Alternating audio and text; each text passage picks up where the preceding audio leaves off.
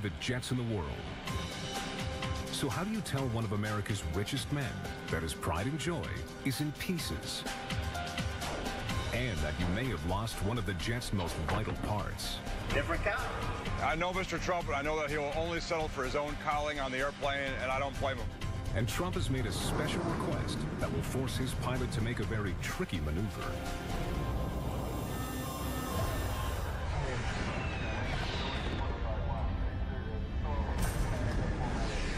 Palm Beach, Florida. It's the place to be for America's rich and famous.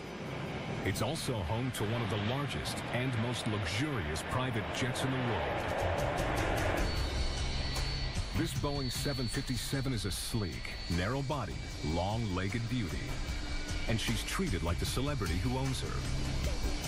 Visitors at this private airfield can't resist gawking and taking photos. They must keep their distance, because like the billionaire tycoon who bought her, she commands respect. This is Donald Trump's private jet. A Boeing 757 that's a giant in its class. And this is the man who Donald Trump trusts with his life. He's John Duncan, and he's been Trump's personal pilot on and off since 1989. The biggest part of my job is to make sure that everything happens seamlessly behind the scenes for Mr. Trump. So we might be scrambling, but when Mr. Trump shows up, you just step on the airplane and be off to his destination. We should be departing on runway 7. A lifelong pilot, John took on the ultimate challenge when Trump acquired one of the best private jets money can buy, the Boeing 757. Everything that they did on it is very, very spectacular. They've got large, high-thrust Rolls-Royce engines on it. It's got a very nice look to it. It's extremely fast for an airliner. It's a very, very fast airplane for a large airplane. It's extremely comfortable. It takes turbulence very, very well. It's kind of like the Ferrari in the airline category airplane. Built to hold 228 passengers, this 757 is 3 times the size of the average private jet. 47 meters long, with a wingspan of 39 meters. The tail stands 14 meters high. She's one of the biggest privately owned corporate jets flying. Well, the 757, in my opinion, is probably one of the most remarkable airplanes that Boeing ever built. Inside, the $100 million plane has enough gold that if melted down, could gold plate the outside of a Greyhound bus. Seatbelts, light sockets, decorative trim. The ceiling panels are ultra suede. The seats are high-grade leather. The cabinets are rare mahogany. The plane has a screening room that's the same size as a large home theater and equipped with a 57-inch TV. This 757 even has 2 bedrooms and a shower. Any man who flies for Donald Trump is no ordinary pilot. John Duncan has aviation in his blood. My father was a military pilot, and he actually started teaching me to fly when I was 15 years old. As a matter of fact, I started flying an airplane before I could drive a car. It's just something that always fascinated me. It's something that I just grew to love. Once I had a chance to go solo, I was really hooked, and I decided that's what I wanted to do. After years as Trump's private pilot, John has learned his role. Every flight must be planned to perfection. And that's hard, because his boss has a very busy and unpredictable schedule. Yeah, obviously, anytime there's any kind of a short notice change, we have to deal with it as quickly and efficiently as possible so we don't inconvenience Mr. Trump or his schedule, because we know how important that is. Trump's signature line, "You're fired," is an unlikely possibility for the expert pilot. But Duncan is not taking any chances. Well, I'm sure that if I damaged his airplane, that probably would not be a good thing. And I'm not sure. I mean, Mr. Trump's, he's a very fair man, but I'm sure there's something I could do that would upset him. Now John is taking Trump from Palm Beach to New York, Trump's 2 homes. They can make a slot reservation for an arrival at LaGuardia, 1700Z on the 26th, please. But this is not an ordinary flight, because after this one, the plane's going in for a routine safety inspection. Every 18 months, we do a major inspection on the airplane. It's an FAA requirement. It's part of our approved maintenance program. And what that basically does is that we inspect the entire airplane very, very carefully to make sure that everything is in perfect working order. It's a very common occurrence. It's something that happens on all jets, just at different intervals. And it takes quite a substantial amount of work and time to do. But John is in a race against time. In 3 weeks, Trump needs to go to London to make a keynote address, and he wants a 757 to take him there. That's enough time for the safety check, but really tight for a series of cosmetic changes and upgrades that Trump wants done while the plane is in the shop. Hello, this is John. But John has no choice but to say yes. Alrighty. Mid-afternoon, John Duncan and co-pilot Larry Bryan ready the 757 for takeoff. First step, a visual inspection on the tarmac. Then, the flight checklist. After clearing security, the billionaire tycoon boards the plane. First thing I do when I get on this aircraft is look around for details. I always study the details. Cleanliness, I go up to the pilot, see how everything's going. I like to look at the cockpit. I want everything to be absolutely perfect. So, John, everything's good?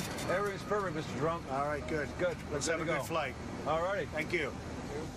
Even for this regular Florida-New York flight, John is a man of precision that suits his boss to a T. Takeoff speeds. V1's 121, VR is 128, and V2 is 134. Duncan and Donald Trump have an understanding based on years of trust and respect. You need somebody with great integrity, has tremendous amounts of money at stake in terms of the maintenance, in terms of taking care of the plane, in terms of the quality of the plane itself. So John Duncan really epitomizes to me what that's all about. All right, we're ready to taxi. That's what Mr. Trump has hired me for, is not only to fly the airplane, but also to make sure that all of that planning is done correctly and to make sure that everything is in place before we depart. Clear on the right, John. The plane not only feels like a Rolls-Royce on the inside, it's got 2 Rolls-Royce engines powering it, which was something Trump desperately wanted. The engines are the safest in the industry and the quietest in their class, meaning Trump can land the airplane even in noise-restricted airports. One of the things very important to me on the Boeing 757 was the Rolls-Royce engines. They're special, they're really popular, the most popular, and frankly, I was happy to be able to get the one with the Rolls-Royce engines. We really wanted that. Hello, folks. Your captain speaking. We're next to the runway. We'll be departing here momentarily. Please be seated for departure.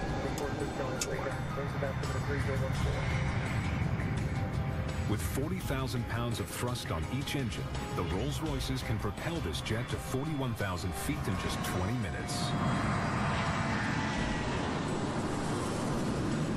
Isn't that cool? One to go. Yes, sir, indeed. John takes the 757 northward from Palm Beach to New York.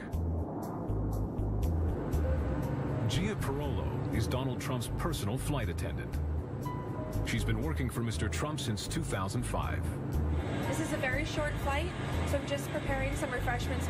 We should be landing anytime soon. In a plane that once held 228 passengers, there's lots of room for just one. With the 18 executive class seats, the 2 bedrooms, the media room, and a gourmet kitchen, Donald Trump is on top of the world. In 2 hours, they reach New York. Flaps. Flaps, I see 30 degrees. 30 degrees. Landing checklist complete. Clear to land.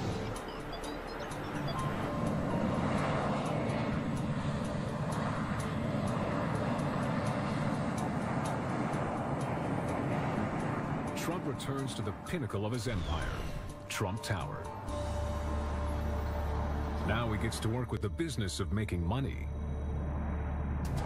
while John Duncan gets the 757 back in the air. It took only 45 minutes to refuel and turn around to get him to his next destination, Brunswick, Georgia, where the plane will be serviced and to the standards which Donald Trump demands. Even with 2 shifts working around the clock, it's going to be a tight turnaround to guarantee a timely departure.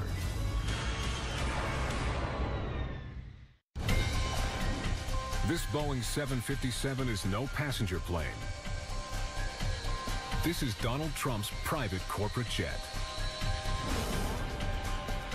And it's come in for a safety check in Brunswick, Georgia, at a heavy maintenance facility called Standby Aviation. Pa's done with the fuel tanks, right? because we have about 100 employees. We can take on some very large projects. The inspection is routine. The upgrades Trump has ordered are not. And Scott does not want to disappoint a client like Trump. Well, we're doing a heavy structural inspection. We're doing interior upgrades. We're installing a Wi-Fi system. We're doing paint upgrades. We're doing a fuel tank modification. He has just 3 weeks remaining to get it out the door in time for Trump's trip to the UK. We've got a long way to go and a short time to get there. The pressure is on to keep the standards top-notch while completing the maintenance inspection. Donald Trump doesn't have a $100 million aircraft so he can charter. He wants his airplane, and he wants it right. The plane has been at standby for a week.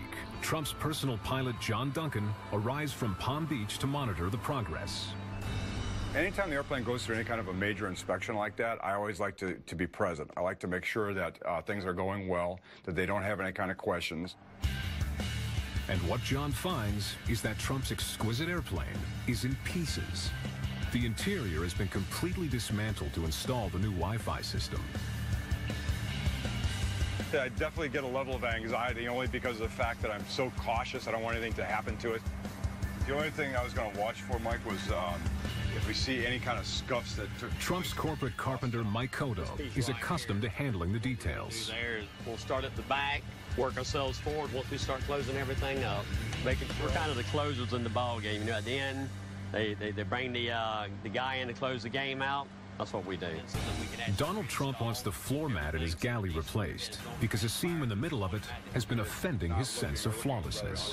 So I understand we're going to be able to solve that by relocating the seam around the corners. Is that correct? That is correct. We get extremely detailed when it comes to this. We want to make this absolutely perfect because Mr. Trump demands perfection. The small details on the inside are keeping John busy, but he's now got a big problem on the outside. The engine nose cowls, which have been sent out to a subcontracting company for repair, haven't arrived. The nose cowl is the circular covering at the front of the engine. It directs air into the turbine and protects it from damage. The plane's not going anywhere without the nose cowls.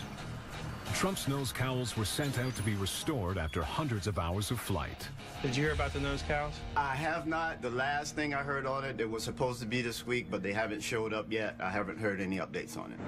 The timing could not be worse. Good afternoon, this is John. Hi, John. Hi, Rona. How you doing? Very good. And you? Great, thank you. Good. John, I wanted to Mr. Trump's VP and Chief Assistant Rona Graff calls John to find out exactly when the jet will be ready to fly to LaGuardia for Trump's trip to the UK. Into London. I've been working for Mr. Trump for over 2 decades, and I guess I'm what many people call his proverbial right arm. What is the exact date that all of that is happening? What date will you bring it up to New York?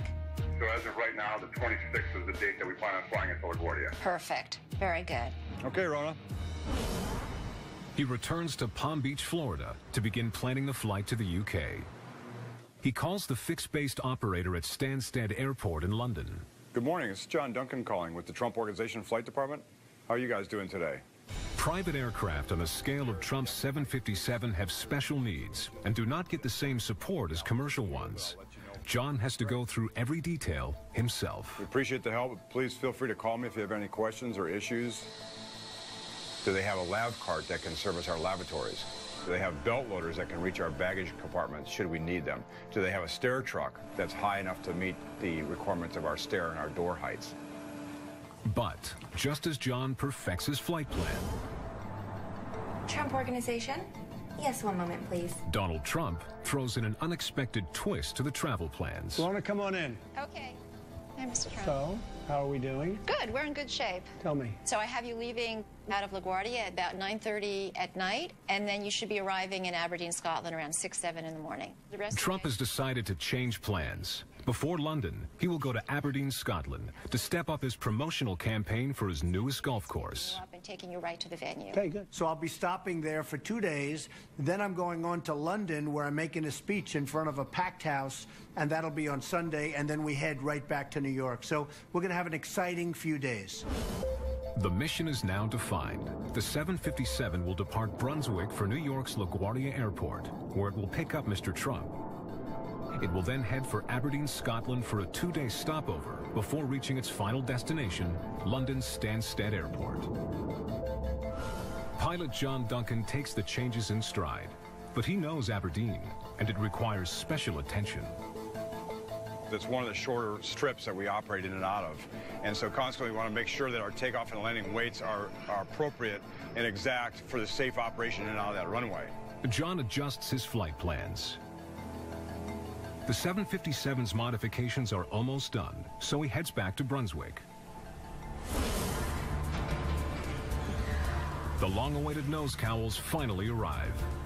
They look fantastic. Did a beautiful job. Mesh looks nice and clean. Looks like brand new. A little added bonus. Don't they? Yeah, nice On job. first glance, everything looks perfect. SBRR 4352. This one is a different count. But suddenly, relief turns to concern. 4352. Yeah. The serial numbers don't match Trump's. That's the one. Different count. I need the 2 serial numbers we sent and then the 2 we got. Okay. All right, let's open this one up. John anticipates that this will be trouble. I know what's going to happen is we're going to have to get it. We're going to have to get ours. Scott, Mr. Trump, he's adamant about that. I need that. He wants his parts on his airplane.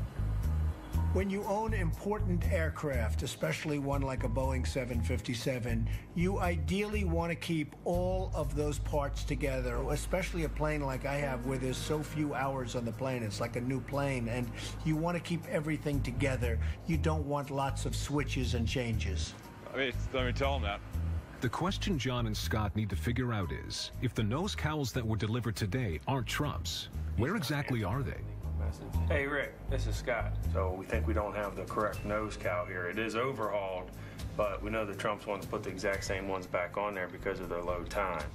Okay, my concern is that the nose cowl that belongs to us has actually been overhauled and is sitting there in the shop.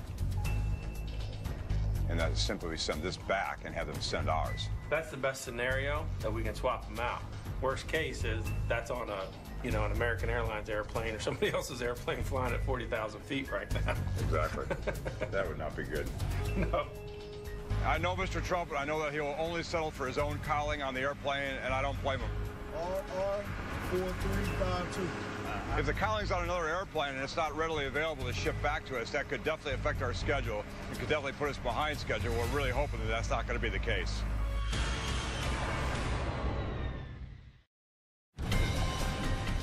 Donald Trump's exquisite private plane, a Boeing 757, is in the final stages of a routine inspection in Brunswick, Georgia. The plane's chief pilot, John Duncan, is here to keep watch over the process, and he's got a big problem. One of 2 engine nose cowls that have been sent out for servicing appears to have been replaced by another one. Might be somebody else's cowl, so. Yeah. The exchange is something the exacting Donald Trump will never allow. So our hope is that it's still sitting on the shop floor down south. Ready to go. Or if they have boxed it up, and we can basically do the exchange and it won't cause any delay. Right. Good. So. Good. In the meantime, we'll go ahead and hang the other one. Right. Hanging the other one is no mean feat. Well, how do we get a guy to sit up there and do the cowboy thing on top of the pylon? So you can watch it coming up? Yeah, watch it coming up. Well, at least we're getting 1 on. 1 out of 2 is a good start. Back up. Back it up. Scott finally gets the call he's been waiting for. Scott speaking. Hey, Rick, what's going on, man? He's about to find out whether or not the engine cowl mix-up will cost Mr. Trump his upcoming trip to the UK. Okay. I'll check the email then and look at the pictures. Thanks. Bye-bye. Rick's saying that couldn't have been a mix-up because these are the only 2 757 nose cowls that they had in the shop at this time. Oh, good. So there's no way possible for it to mix up. It is a Trump cowl. I'm breathing a big sigh of relief. It looks right now like it was a paperwork issue as far as the nose cowl serial number was concerned, rather than the actual cowl itself. So that makes me feel a lot better. We get back on track, get that second cowl hung. With the exterior pieces falling in place, John now turns his attention to reassembling the 757's dismantled interior. Have you got any more white gloves? I do. Right Great. here. Great, I need them. The reassembly is a delicate procedure, and the pressure's on to get it done before takeoff tomorrow. No smudges on the wood, no scratches, no nicks. This is what you call hands-on. You gotta be very cautious. Just even when it gets hot and you kind of get sweaty, just moving through the aircraft sometimes, if you don't watch your head, you drag it on those sidewall panels, it'll smudge it up, make it nasty. Or even a drip of sweat. A drip of sweat could fall down on something, on a piece of leather or fabric. Boy, you guys watch your feet on it, man. I'll tell you, I'm gonna turn that up. Everybody get crucified. So make sure this all lines up. This is real critical where this seam is right here, that everything comes together and it's nice and straight. You don't want nothing to get damaged. It's high-end quality furniture, and it's for Donald Trump, so you don't want nothing. You want it perfect when it leaves out of here. No wires, no plug-ins, and you got the clips too. So Panel by panel, the interior is reassembled. it's got the list of these back there. The protective plastic sheets are removed, revealing a lot of dirt and dust. The bottom. What do you think, Daryl? I think we're ready to proceed. All righty. John works with Daryl Thomas, ground operations supervisor, to scrub the plane to perfection. I'm ready for the spots. It's a brand spanking new toothbrush and a new can of air. All right. And I want to make sure that the grain is all in the correct direction and that it's perfectly clean from dust and grime and dirt. Mr. Trump has got an incredible vision. He's got an eagle eye, so even a slightest, smallest little dot he will notice. I want the plane to be immaculate. I don't want dust. I want everything polished. I want it to be in absolute showroom or mint condition. And the word mint condition is a term my father used to use. If he looked at an apartment, he'd say, this is mint condition. Well, that's what I want the plane. Showroom or mint condition. I would say that I'm definitely a neat freak. I'd say we're both neatness is very important to us, no question. Looking good, D-Man. Thank you. The T-Bird's starting to look like herself again. That's what we need. As the hours count down, the crew races to get the paint job done. We gotta get his plane looking real nice for Mr. Trump. If he sees this and he likes the job that we're doing, maybe I can go work for him. Other than painting planes, maybe he'll let me paint his house. Looks good. I'm sure Mr. Trump will be very happy. The aircraft is now complete, but before the 757 can fly, she must submit to the weigh scales. The retrofit could have thrown off the plane's center of gravity. They must confirm that's not the case. The way that we do it, quite simply, is we put 3 jacks at 3 different points underneath the airplane. One goes underneath each wing, and there's one that goes at the nose section. It's a little unsettling at times to think that a 140,000-pound airplane is being picked up by a spot about the size of a 50-cent piece, but I have every confidence they know what they're doing. Okay, you got a total of 144, 110. Go ahead, unlock it. Be ready to come down. All right, let's start bringing it down. With the airplane safely on the ground, it's 1 hour to the scheduled takeoff. The push is on to get the plane out the door to pick up Mr. Trump this evening. Hey, Daniel, we can push it out anytime you guys are ready. It's always crunch time when you get to the last minute like this. Right now, I've got some touch-ups going on the leading edge of the wings. I'm trying to get the airplane pushed out of the hangar and get some fuel on it. You need the steps moved? Yeah, I'll get him. Okay. Yeah, you say, I need to get up there, though. You want to ride brakes? Yeah, I'll do the brakes, yeah. Okay. And so there's a lot going on. It's, you know, it's very typical. It's always a last-minute rush, but we'll make it happen. Of all the foreseeable events that could legitimately ruin John's departure plans, it all comes down to an unfinished floor mat. So when is the plane ready? The only we're waiting on right now is Mike Cotto. I'll double-check on him, but as soon as he gets off the airplane, we're ready to go. Okay, I told him that we'd be ready to leave here in like minutes, but that's not going to be the case. I didn't know Cotto needed that much time. 2 hours.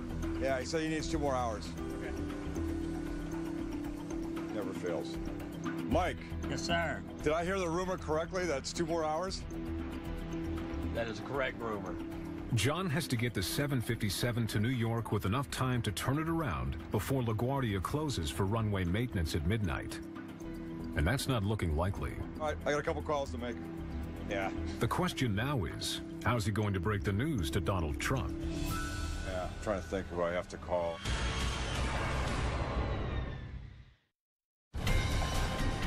Donald Trump's Boeing 757 is supposed to be on its way to pick up the billionaire, but the installation of the new floor mat in the aft galley is causing a major setback.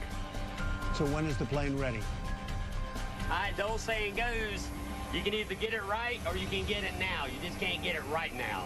Quality is more important than speed, so let's make it perfect. Absolutely. So? But the clock is ticking. Good shape. How many people will be at the speech in London? They expect over 20,000 people. It's going to be a huge crowd. Wow. After a 2.5-hour holdup, the job is complete. We're done. It's a wrap. They use you, they get what you want, and they throw you off. But they always call us back. That's the biggest thing. Got fuel on the airplane. We're going to do a quick security check right now, and we'll be out of here on our way to New York.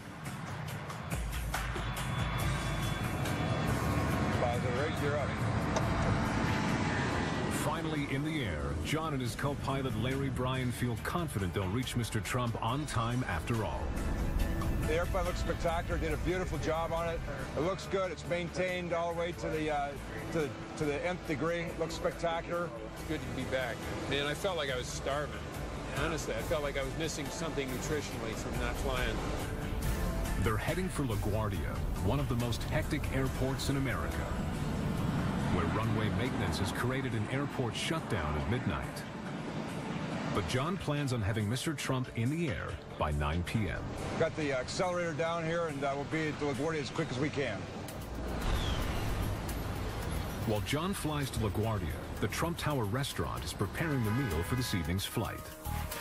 Nothing better than roast turkey, right? It's Thanksgiving every day here. Executive Chef Chris Devine sets a high standard for airline food. Sugar snap peas. Chef is cooking for just 4 passengers tonight. But even for this late-night snack, he goes all out. A lobster salad, a Gulf shrimp cocktail, a roast turkey breast, roast sirloin of beef, and our house-made corned beef. Delicious. We also have homemade cookies and some mixed green salad. I guess you should have the salad before the cookies. Chris, yeah, the food's ready for the plane? Chef calls Mr. Trump's bodyguard to make pickup arrangements. The meals are wrapped in clear plastic so airport security can inspect it. It's picked up from Trump Tower and delivered to the T-Bird, Trump's 757. As John approaches LaGuardia, a notoriously busy airport, the weather is beginning to sock in. Winds are 208, 10 miles of biz, 6,000 broken. Public and private jets can spend time circling the airport in a holding pattern, waiting for an opportunity to land. There's no fast track, even for billionaires. It's first come, first served. Despite the fog, John finally gets the all clear to land. Speed brakes up.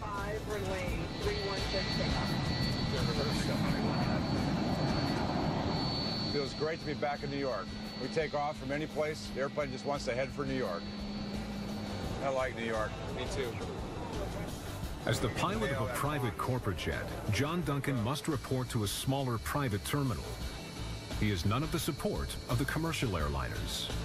We have to do our own fueling. We have to do our own catering. We have to do our own lavatory service. So we have to do our own handling and our planning and things like that. Security measures for private planes are also handled differently from commercial airlines, especially when the owner is as high profile as Donald Trump. Just go each wheel, lean over each one, look at each brake assembly, and then kind of go up the strut there. Eric Moylanen and his company Premier Corporate Security, Inc. have been working for Donald Trump since 2009. This is truly an airliner, but it is not at an airline gate where there's unlimited, support staff from the airline. We're providing it all on the private side of things. We're here at the direction of Mr. Trump to secure his airplane and make sure that he meets all the applicable standards. Under TSA rules, they have to sweep for all the restricted items required on a commercial jet, such as weapons, explosives, or sharp objects. Head secure? Mm-hmm. Looking for anything that might be out of place, anything that should not be here. Exterior's clear. All right, we've established the sterile area. The airplane is locked down. You'll have the north wing tip. You'll have the south wing tip. Colleen will maintain the access point, and I'll rove in between. Captain Duncan expects wheels up by 9 p.m., a good 3 hours before the airport closes for maintenance. But by now, he should know that his boss doesn't always play by the rules. Well, I tell you mean at the airport at 11:30? Is that what, yeah, we'll make it work. We'll make it work. Mr. Trump is watching the presidential debate at the office on TV and refuses to budge until it's over, jeopardizing the takeoff before midnight. Well, it's kind of up to them. I mean, it's just totally up to the Port Authority. Unfortunately, I don't control it. And he doesn't control the weather either. Changeman, please. Changeman. Robert McAdams is the general manager of Sheltair, the private terminal where Trump's 757 parks when at LaGuardia. The weather today has not been conducive for air travel. You had fog, you had shifting winds, the airport changed runway configurations a few times, so all this adds to delayed flights. The runway is jammed with backlogged planes, and the ones that aren't in the air by midnight are grounded. Trump needs to be in the air before airport shutdown, and it's up to John to make that happen. You stay in the car, and then I'll bring the boss, Don Jr., back to the car, and then you guys go to the staging area and come out to the ramp. They have just half an hour to get Mr. Trump through the private security gate, into the plane, and up in the air. We'll have an engine almost running, so the second he steps foot on the airplane, we're ready to start those engines and taxi out. The other option is just not happening. We don't want to think about it. We don't want to talk about it. We're going to go. Done. Okay. All right. Done deal. Sounds good. Let's go make this happen. All right. And also, please have staff standing by the belt loader in case of any last-minute luggage from the motorcade. Copy? It has to happen. No ifs, ands, or buts about it. Otherwise, Mr. Trump will be very, very upset if he's not in the air tonight before midnight. Running out of room. After struggling to get to New York, it now looks to John like the Trump 757 might spend the night on the airfield.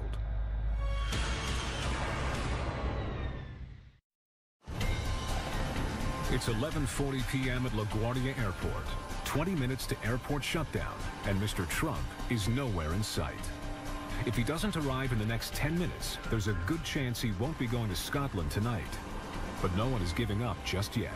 Once Mr. Trump gets here, we have to make sure the chocks are pulled immediately. There is a time restraint. Mr. Trump missing this curfew tonight will throw off his entire trip. Just then, flight attendant Gia Parolo gets the first good news of the night. I just heard wind that Mr. Trump is going through security as we speak, so they'll be en route to the airplane, and we're really excited. Just in the nick of time. Good evening, Mr. Trump. How are you? Nice to see you. Donald Trump Jr., an executive vice president of the Trump Organization, is flying with his father tonight, as is George Soriano, a company top executive. Start to right. At this point, it's a race against the clock. It said 7 minutes, and that was like 5 or 6 minutes ago, so I think we're going right after this guy. With just 5 minutes to spare, they're given clearance for takeoff. B1, rotate. Great. You're up. Here comes it.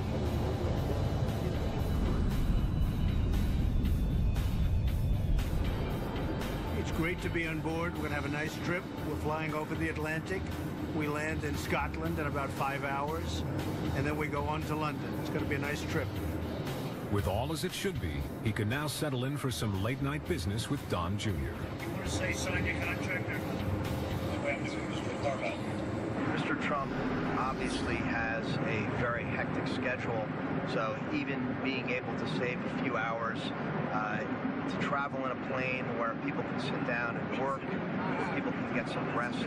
So it really is an extension of the office. Shortly after takeoff, Mr. Trump decides he's had enough for one night. Okay, good night, everybody.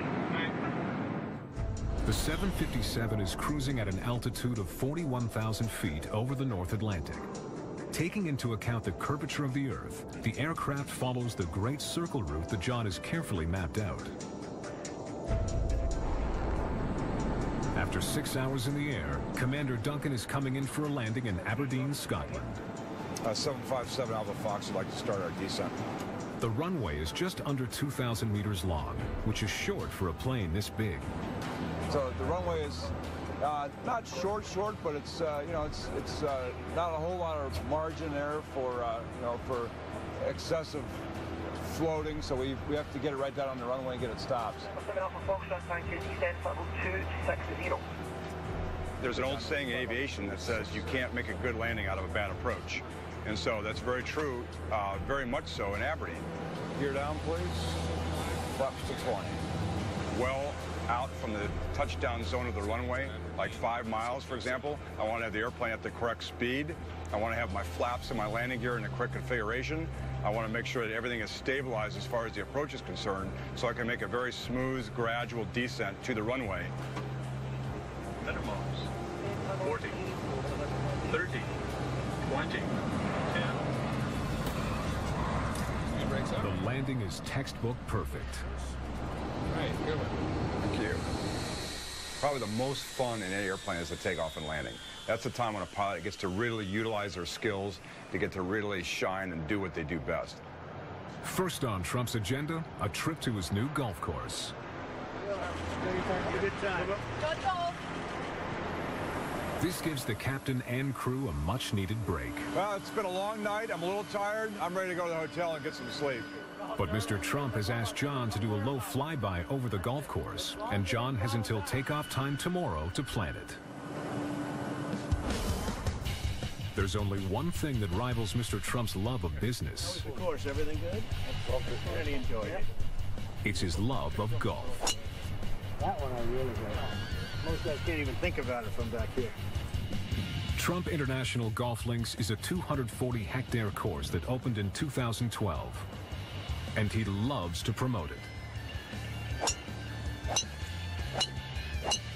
No matter where you go, anywhere in the world, this is the single greatest piece of land for golf.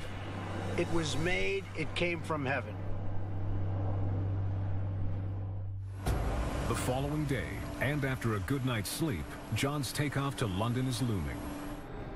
Mr. Trump's request for a low-level flyby over his golf course will take some fancy flying techniques. We'll make a left turn and fly by the golf course, and then make another left turn over the top of the golf course, so he'll have a real nice perspective out of the left side of the airplane. Mr. Trump's as proud of his golf course as he is of his 757, and he's arranged a photo op to show off both. People are waiting to see this plane fly over Trump International. The lower the better for a good view, but John has to follow the directions of Aberdeen Air Traffic Control. 2,000, will work, but if we can get to 1,500 or even 1,000, particularly over the water, we'll plan on doing that. Okay. Because of the fact that we are in Aberdeen's airspace, we have to clear that with Aberdeen Control to make sure that it's acceptable to them. How high will you be going? Probably about 1,500 feet above the ground, maybe a little bit lower, yeah. We can't go 500? Ask him if there's, if we can get it lower. 7 Alpha Fox, any chance of 2,000 or lower?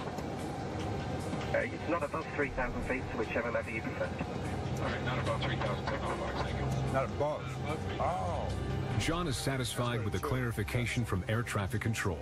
Well, we're going to go past... His flying instructions are, he can't go higher than 3,000 feet, but is free to go as low as deemed safe. That's perfect. All right, let's set 2. Yep, and then what we'll do is we'll descend when we get to the shoreline. That'll be perfect. Yeah, good.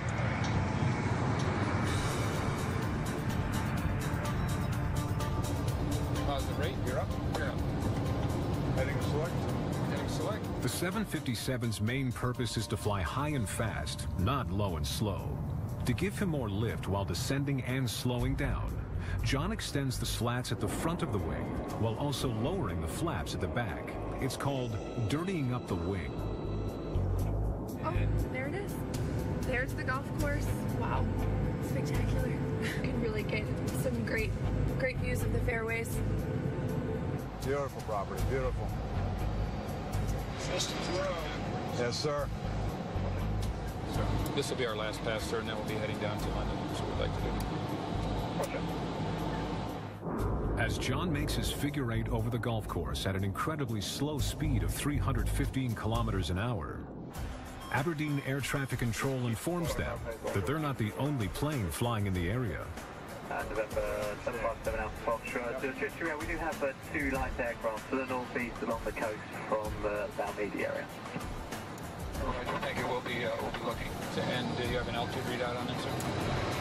It's right here. That's it. Yep. Drop it as low as you can. 1,000. Okay. With one eye on the 2 light aircraft and the other one on the figure 8 maneuver, John gives the photographers on the ground the show they've been waiting for. Oh yeah, that's going to be a shot right there. Oh yeah.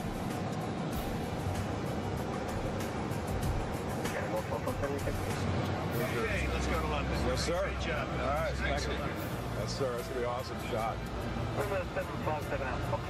It's a well-earned triumph. John spent precious time calculating the configuration to make this low-level figure 8 a success. Nice. We're almost on time. Good job, man. I couldn't sleep all night worried about that one. Now it's a short hop to London, where John Duncan hopes to catch some well-deserved rest, if his boss Donald Trump will let him.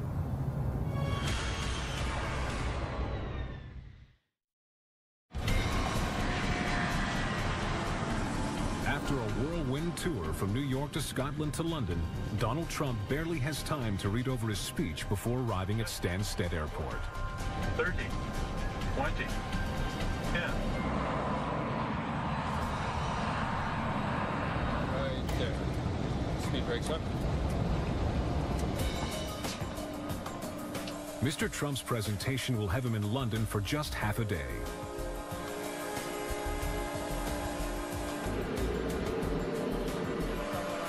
The ground crew repositions the plane for a quick turnaround back to LaGuardia. Under John's careful watch, the all-important fuel is the first service truck to arrive. For the return trip to New York, John will need to top up the plane's 43,000-liter tanks with Jet A1 fuel. The lavatories are also serviced, a necessity for the 7-hour flight. No hotel for the crew on this stop. They're relaxing in the FBO's lounge until Mr. Trump returns from his speaking engagement. And on this final leg of the trip, John is in for a last-minute surprise. Yeah, he's on his way right now. He said he'll be here in about 45 minutes. He's just heard that Mr. Trump is arriving back at the jet an hour early. Well, that definitely gets us in LaGuardia on time. Yeah, I was just going to say that. We're firing up, man. We got a nice surprise. Mr. Trump is finished, and he's on his way back. So we're firing this bad boy up about an hour early.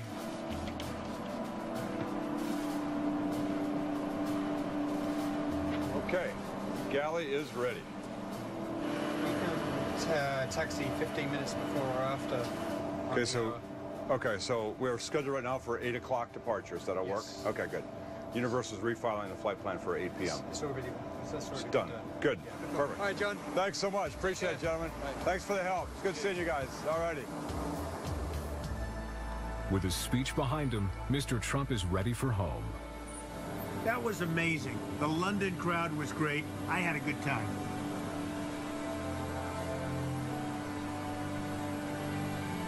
It was an exhausting day, and Donald Trump retires to his bedroom.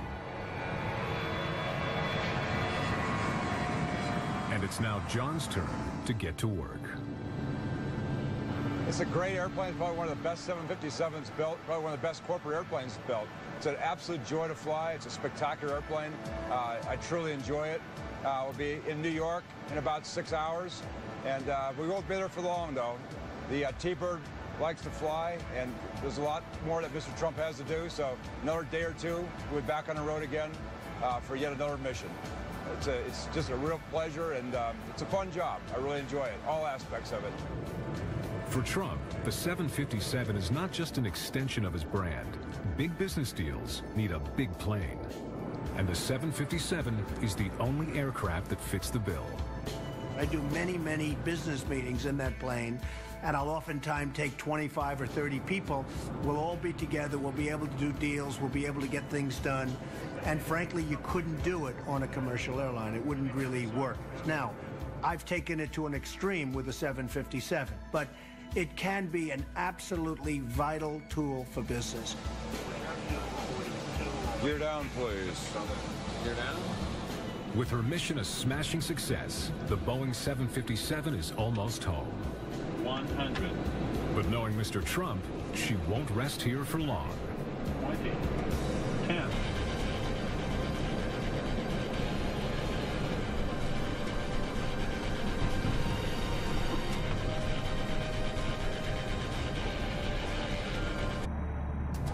While John Duncan gets the 757 back in the air.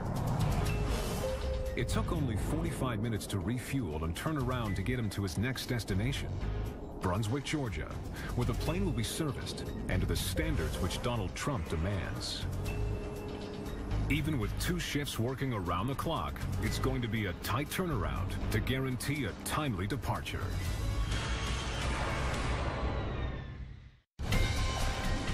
This Boeing 757 is no passenger plane.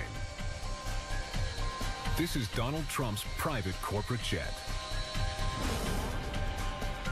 And it's come in for a safety check in Brunswick, Georgia, at a heavy maintenance facility called Stamba Aviation. How's done with the fuel tanks, right? Because we have about 100 employees, we can take on some very large projects. The inspection is routine. The upgrades Trump has ordered are not. And Scott does not want to disappoint a client like Trump. Well, we're doing a heavy structural inspection. We're doing interior upgrades. We're installing a Wi-Fi system. We're doing paint upgrades. We're doing a fuel tank modification. He has just 3 weeks remaining to get it out the door in time for Trump's trip to the UK. We've got a long way to go and a short time to get there. The pressure is on to keep the standards top-notch while completing the maintenance inspection. Donald Trump doesn't have a $100 million aircraft so he can charter. He wants his airplane, and he wants it right. The plane has been at standby for a week. Trump's personal pilot, John Duncan, arrives from Palm Beach to monitor the progress. Anytime the airplane goes through any kind of a major inspection like that, I always like to be present. I like to make sure that things are going well, that they don't have any kind of questions. And what John finds is that Trump's exquisite airplane is in pieces. The interior has been completely dismantled to install the new Wi-Fi system. I definitely get a level of anxiety only because of the fact that I'm so cautious. I don't want anything to happen to it. The only thing I was going to watch for, Mike, was if we see any kind of scuffs that took... Trump's corporate carpenter, Mike Cotto, is accustomed to handling the details. We'll start at the back, work ourselves forward once we start closing everything up. We're kind of the closers in the ball game. You know, at the end, they bring the guy in to close the game out. That's what we do. Donald Trump wants the floor mat in his galley replaced because a seam in the middle of it has been offending his sense of flawlessness. So I understand we're going to be able to solve that by relocating the seam around the corners. Is that correct? That is correct. We get extremely detailed when it comes to this. We want to make this absolutely perfect because Mr. Trump demands perfection. The small details on the inside are keeping John busy, but he's now got a big problem on the outside. The engine nose cowls, which have been sent out to a... Then, the flight checklist. After clearing security, the billionaire tycoon boards the plane. First thing I do when I get on this aircraft is look around for details. I always study the details. Cleanliness, I go up to the pilot, see how everything's going. I like to look at the cockpit. I want everything to be absolutely perfect. So, John, everything's good? Everything's perfect, Mr. Trump. All right, good. Good. Let's have a good flight. All righty. Thank you. Even for this regular Florida-New York flight, John is a man of precision that suits his boss to a T. Takeoff speeds. V1's 121, VR is 128, and V2 is 134.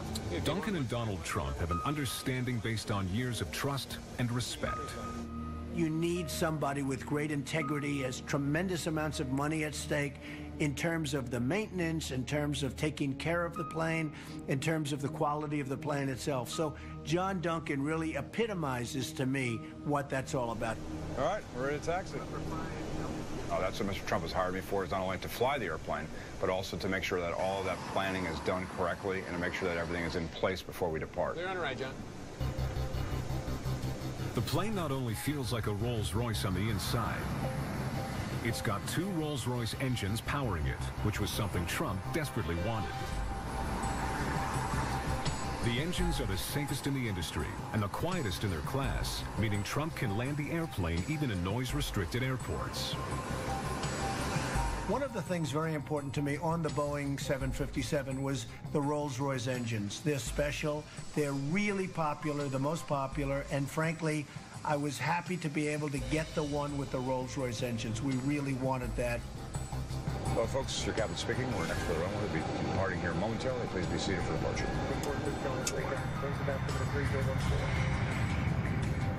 With 40,000 pounds of thrust on each engine, the Rolls-Royces can propel this jet to 41,000 feet in just 20 minutes. Isn't that cool? One to go. Yes, sir. John takes the 757 northward from Palm Beach to New York. Gia Parolo is Donald Trump's personal flight attendant. She's been working for Mr. Trump since 2005. This is a very short flight, so I'm just preparing some refreshments. We should be landing anytime soon. In a plane that once held 228 passengers, there's lots of room for just one. With the 18 executive class seats, the 2 bedrooms, the media room, and a gourmet kitchen, Donald Trump is on top of the world.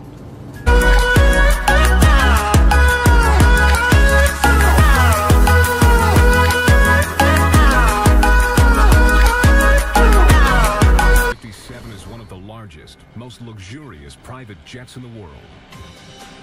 So how do you tell one of America's richest men that his pride and joy is in pieces? And that you may have lost one of the jet's most vital parts? Different guy.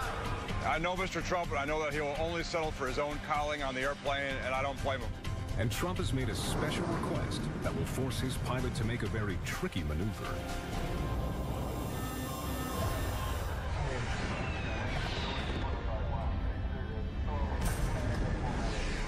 Palm Beach, Florida. It's the place to be for America's rich and famous. It's also home to one of the largest and most luxurious private jets in the world. This Boeing 757 is a sleek, narrow-bodied, long-legged beauty. And she's treated like the celebrity who owns her. Visitors at this private airfield can't resist gawking and taking photos. They must keep their distance, because like the billionaire tycoon who bought her, she commands respect. This is Donald Trump's private jet. A Boeing 757 that's a giant in its class. And this is the man who Donald Trump trusts with his life. He's John Duncan, and he's been Trump's personal pilot on and off since 1989. The biggest part of my job is to make sure that everything happens seamlessly behind the scenes for Mr. Trump. So we might be scrambling, but when Mr. Trump shows up, you just step on the airplane and be off to his destination. We should be departing on runway 7.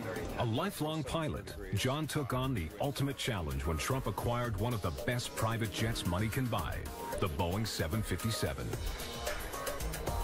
Everything that they did on it is very, very spectacular. They've got large, high-thrust Rolls-Royce engines on it. It's got a very nice look to it. It's extremely fast for an airliner. It's a very, very fast airplane for a large airplane. It's extremely comfortable. It takes turbulence very, very well. It's kind of like the Ferrari in the airline category airplane. Built to hold 228 passengers, this 757 is 3 times the size of the average private jet. 47 meters long, with a wingspan of 39 meters. The tail stands 14 meters high. She's one of the biggest privately owned corporate jets flying. Well, the 757, in my opinion, is probably one of the most remarkable airplanes that Boeing ever built. Inside, the $100 million plane has enough gold that if melted down, could gold plate the outside of a Greyhound bus. He and Chief Assistant Rona Graff calls John to find out exactly when the jet will be ready to fly to LaGuardia for Trump's trip to the UK. Into London. I've been working for Mr. Trump for over 2 decades, and I guess I'm what many people call his proverbial right arm. What is the exact date that all of that is happening? What date will you bring it up to New York? So as of right now, the 26th is the date that we plan on flying into LaGuardia. Perfect. Very good. Okay, Rona. He returns to Palm Beach, Florida, to begin planning the flight to the UK. He calls the fixed-based operator at Stansted Airport in London. Good morning. It's John Duncan calling with the Trump Organization Flight Department. How are you guys doing today? Private aircraft on the scale of Trump's 757 have special needs and do not get the same support as commercial ones.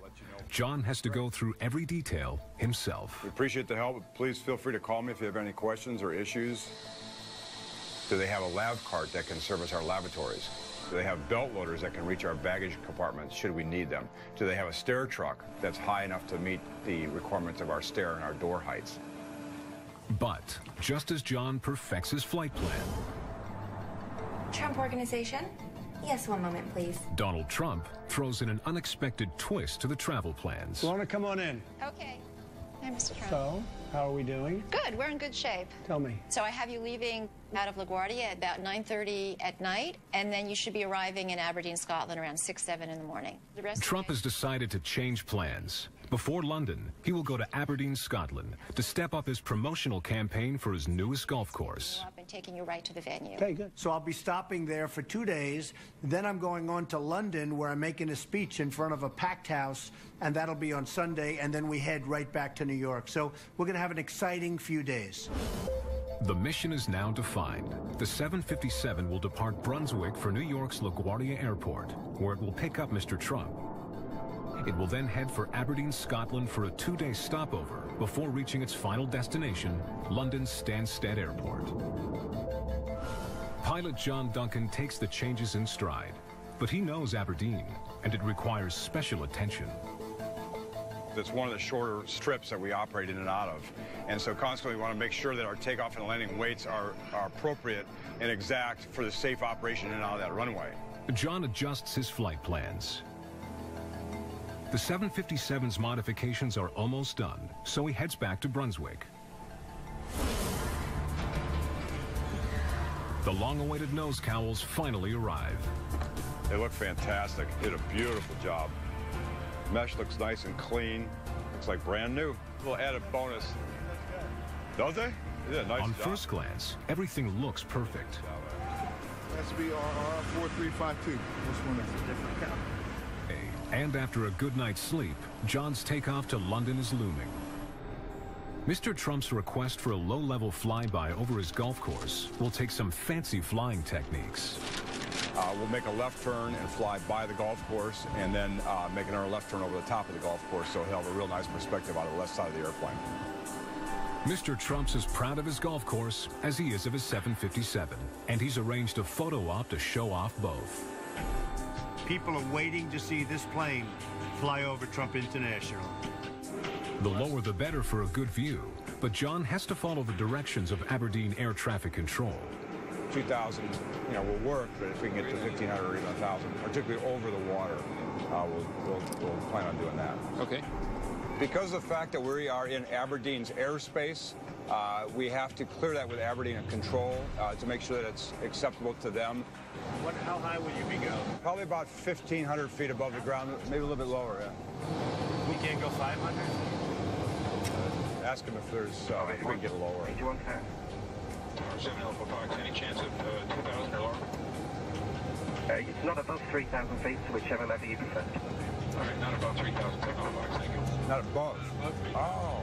John is satisfied with the clarification from Air Traffic Control.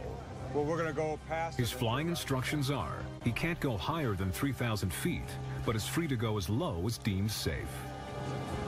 That's perfect. All right, let's set 2. Yep, and then what we'll do is we'll descend when we get to the shoreline. That'll be perfect. Yeah, good.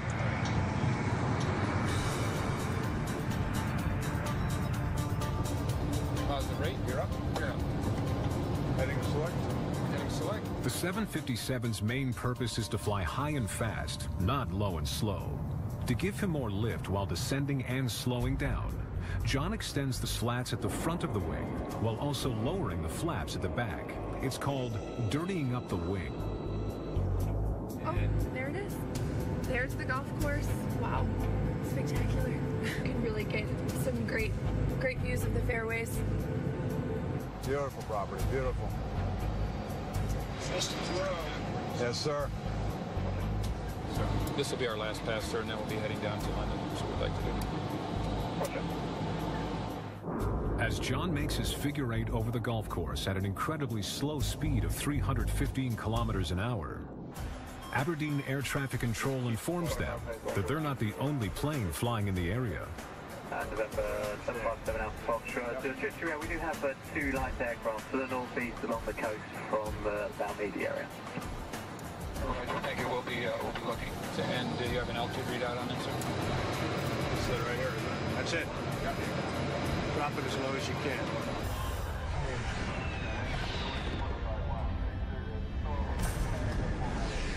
Palm Beach, Florida. It's the place to be for America's rich and famous. It's also home to one of the largest and most luxurious private jets in the world. This Boeing 757 is a sleek, narrow-bodied, long-legged beauty. And she's treated like the celebrity who owns her. Visitors at this private airfield can't resist gawking and taking photos. They must keep their distance, because like the billionaire tycoon who bought her, she commands respect. This is Donald Trump's private jet.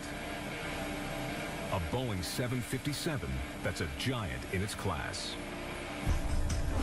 And this is the man who Donald Trump trusts with his life. He's John Duncan, and he's been Trump's personal pilot on and off since 1989. The biggest part of my job is to make sure that everything happens seamlessly behind the scenes for Mr. Trump. So we might be scrambling, but when Mr. Trump shows up, you just step on the airplane and be off to his destination. We should be departing on runway 7. A lifelong pilot, John took on the ultimate challenge when Trump acquired one of the best private jets money can buy, the Boeing 757. Everything that they did on it is very, very spectacular. They've got large, high-thrust Rolls-Royce engines on it. It's got a very nice look to it. It's extremely fast for an airliner. It's a very, very fast airplane for a large airplane. It's extremely comfortable. It takes turbulence very, very well. It's kind of like the Ferrari in the airline category airplane. Built to hold 228 passengers, this 757 is 3 times the size of the average private jet. 47 meters long, with a wingspan of 39 meters. The tail stands 14 meters high. She's one of the biggest privately owned corporate jets flying. Well, the 757, in my opinion, is probably one of the most remarkable airplanes that Boeing ever built. Inside, the $100 million plane has enough gold that, if melted down, could gold plate the outside of a Greyhound bus. Seatbelts, light sockets, decorative trim. The ceiling panels are ultra suede. The seats are high-grade leather. The cabinets are rare mahogany. The plane has a screening room that's the same size as a large home theater and equipped with a 57-inch TV. This 757 even has 2 bedrooms and a shower. Any man who flies for Donald Trump is no ordinary pilot. John Duncan has aviation in his blood. My father was a military pilot, and he actually started teaching me to fly when I was 15 years old. Figure eight over the golf course at an incredibly slow speed of 315 kilometers an hour.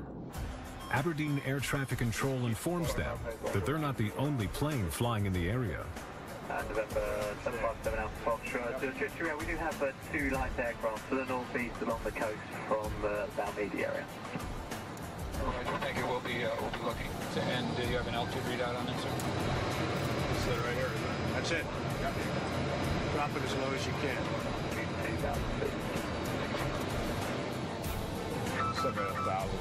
1,000.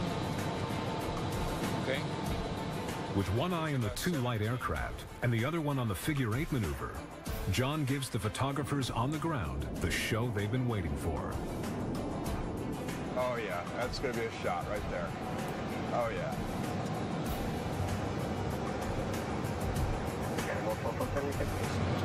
Okay, let's go to London. Yes, sir. Great job. All right, thank you. Yes, sir. That's going to be an awesome shot. It's a well-earned triumph. John spent precious time calculating the configuration to make this low-level figure eight a success. Nice. We're almost on time. Good job, man. I couldn't sleep all night worried about that one. Now it's a short hop to London, where John Duncan hopes to catch some well-deserved rest, if his boss Donald Trump will let him.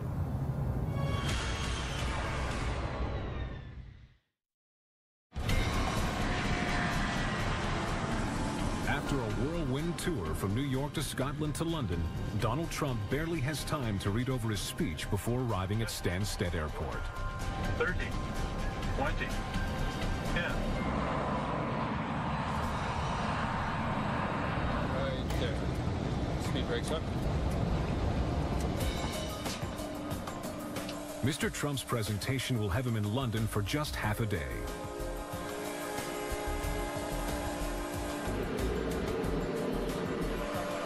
The ground crew repositions the plane for a quick turnaround back to LaGuardia.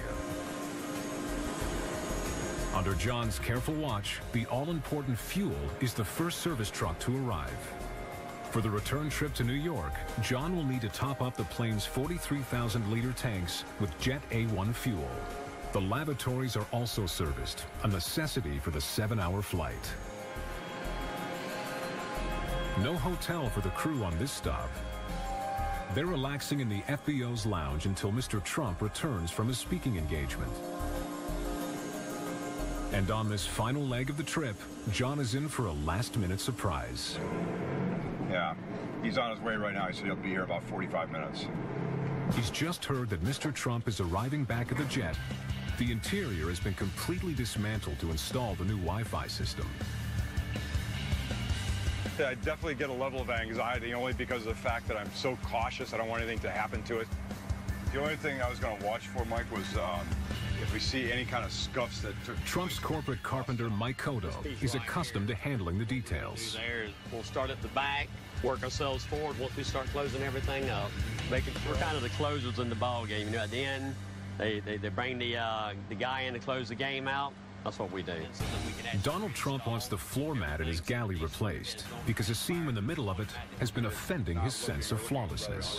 So I understand we're going to be able to solve that by relocating the seam around the corners. Is that correct? That is correct. We get extremely detailed when it comes to this. We want to make this absolutely perfect because Mr. Trump demands perfection. The small details on the inside are keeping John busy, but he's now got a big problem on the outside. The engine nose cowls, which have been sent out to a subcontracting company for repair, haven't arrived. The nose cowl is the circular covering at the front of the engine. It directs air into the turbine and protects it from damage. The plane's not going anywhere without the nose cowls. Trump's nose cowls were sent out to be restored after hundreds of hours of flight. Did you hear about the nose cowls? I have not. The last thing I heard on it was supposed to be this week, but they haven't showed up yet. I haven't heard any updates on it. The timing could not be worse. Good afternoon, this is John. Hi, John. Hi, Rona. How you doing? Very good. And you? Great, thank you. Good. John, I wanted to Mr. Trump's VP and Chief Assistant Rona Graff calls John to find out exactly when the jet will be ready to fly to LaGuardia for Trump's trip to the UK. into London. I've been working for Mr. Trump for over 2 decades, and I guess I'm what many people call his proverbial right arm. What is the exact date that all of that is happening? What date will you bring it up to New York? So as of right now, the 26th is the date that we plan on flying into LaGuardia. Perfect. Very good. Okay, Rona. He returns to Palm Beach, Florida, to begin planning the flight to the UK. He calls the fixed-based operator at Stansted Airport in London. Good morning. It's John Duncan calling with the Trump Organization Flight Department. How are you guys doing today? Private aircraft on the scale of Trump's 757 have special needs and do not get the same support as commercial ones. John has to go through every detail himself. We appreciate the help. Please feel free to call me if you have any questions or issues. Do they have a lav cart that can service our lavatories?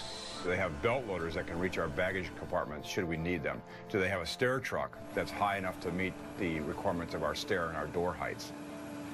But just as John perfects his flight plan, Trump Organization?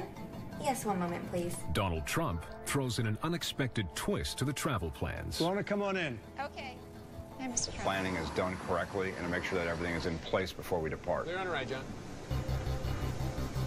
The plane not only feels like a Rolls-Royce on the inside, it's got 2 Rolls-Royce engines powering it, which was something Trump desperately wanted. The engines are the safest in the industry and the quietest in their class, meaning Trump can land the airplane even in noise-restricted airports.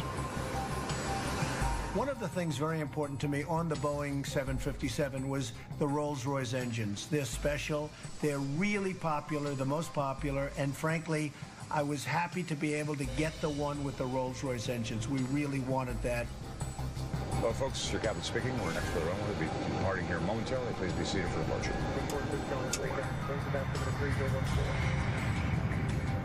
With 40,000 pounds of thrust on each engine, the Rolls-Royces can propel this jet to 41,000 feet in just 20 minutes. Isn't that cool? One to go. Yes, sir, indeed. John takes the 757 northward from Palm Beach to New York. Gia Parolo is Donald Trump's personal flight attendant. She's been working for Mr. Trump since 2005. This is a very short flight, so I'm just preparing some refreshments. We should be landing anytime soon. In a plane that once held 228 passengers, there's lots of room for just one. With the 18 executive class seats, the 2 bedrooms, the media room, and a gourmet kitchen, Donald Trump is on top of the world. In 2 hours, they reach New York. Flaps? Flaps, I see 30 degrees. 30 degrees. Landing checklist complete. Clear to land.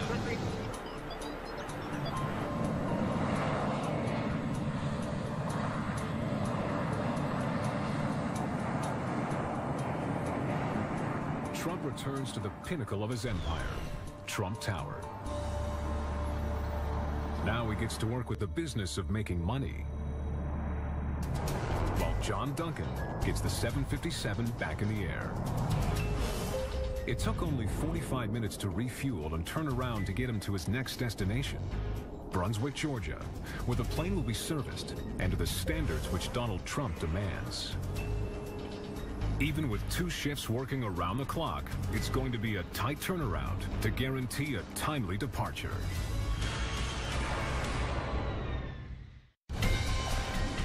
This Boeing 757 is no passenger plane. This is Donald Trump's private corporate jet. Standards top-notch while completing the maintenance inspection. Donald Trump doesn't have a $100 million aircraft so he can charter. He wants his airplane, and he wants it right. The plane has been at standby for a week. Trump's personal pilot, John Duncan, arrives from Palm Beach to monitor the progress.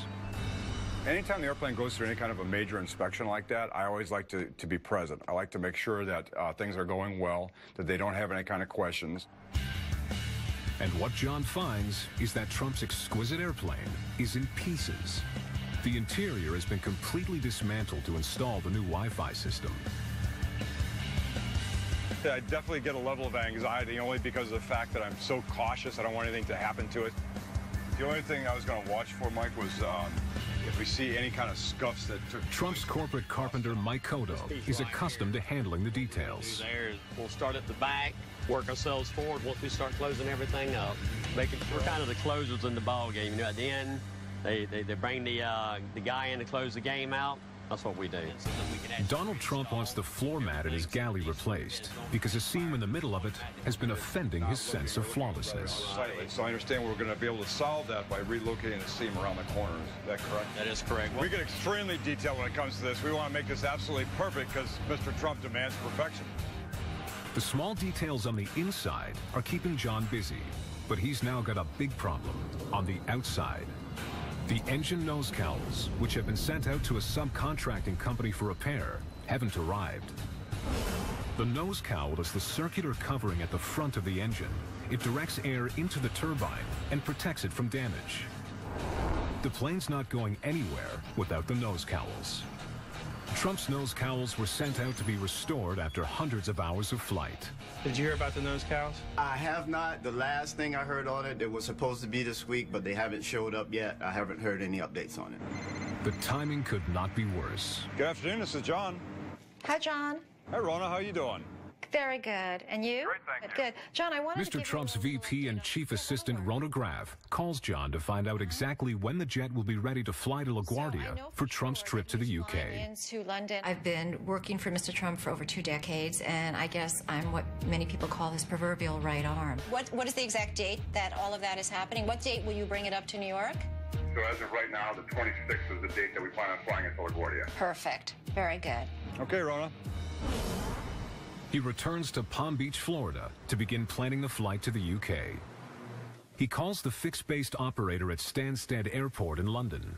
Good morning. It's John Duncan calling with the Trump Organization Flight Department. How are you guys doing today?